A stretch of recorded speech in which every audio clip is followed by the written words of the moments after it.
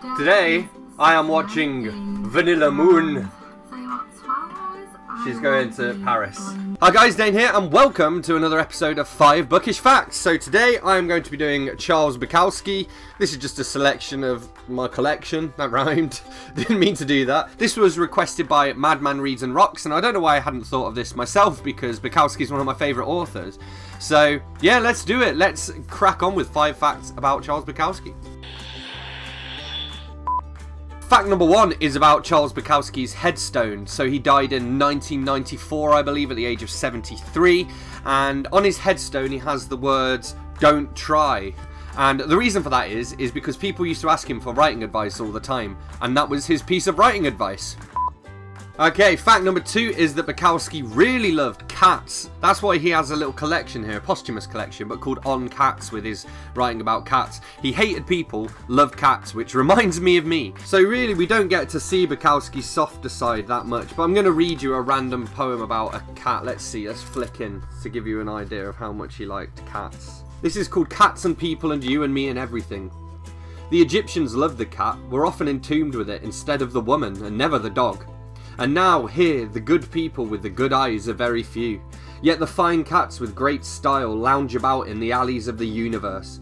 About our argument tonight, whatever it was about, and no matter how unhappy it made us feel. Remember that there is a cat somewhere adjusting to the space of itself with a delightful wonderment of easiness. In other words, magic persists without us no matter what we do against it. And I would plunder and destroy the last chance of myself and of you, that this might continue. There is no argument.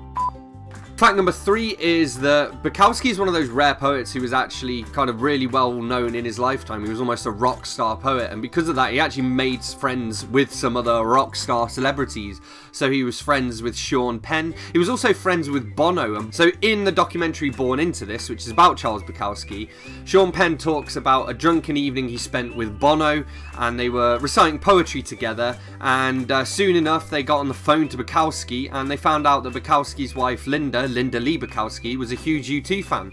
So Bono invited them to a gig in LA, and then at the gig Bono dedicated a song to Bukowski and Linda. Bono later said that Bukowski was a little taken aback. He said, "I think we got to the old fucker."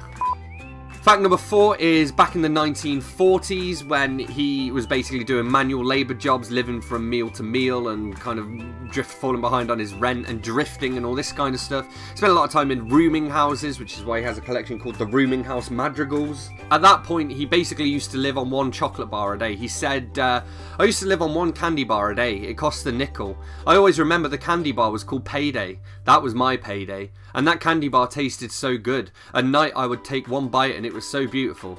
To be fair, he was also a raging alcoholic, so he probably could have eaten if he'd not drank as much, but Bukowski! And fact number 5 is that Bukowski hated Mickey Mouse. He actually wrote about it quite a few different times. And again, in the documentary Born Into This, Linda Bukowski talked about his hatred for Mickey Mouse, and especially the fact that he only had 3 fingers.